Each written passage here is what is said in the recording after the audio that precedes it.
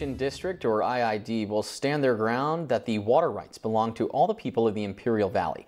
The Michael Abadi lawsuit against the IID is a major case in the Imperial Valley, debating over who owns water rights from the Colorado River.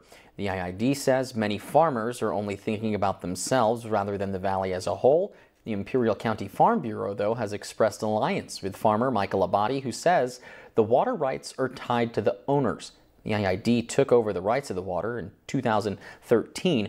Agriculture companies in that area, though, argue that the IID has too much power and is not giving enough water to the farmers. Now the lawsuit is being taken to the U.S. Supreme Court level, and the IID has until May 26th to respond.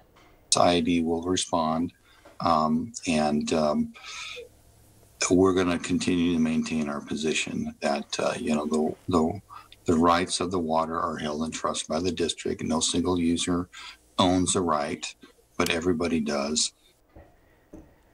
The U.S. Supreme Court still has to agree to hear the case, but the IID doesn't think that will happen. Meanwhile,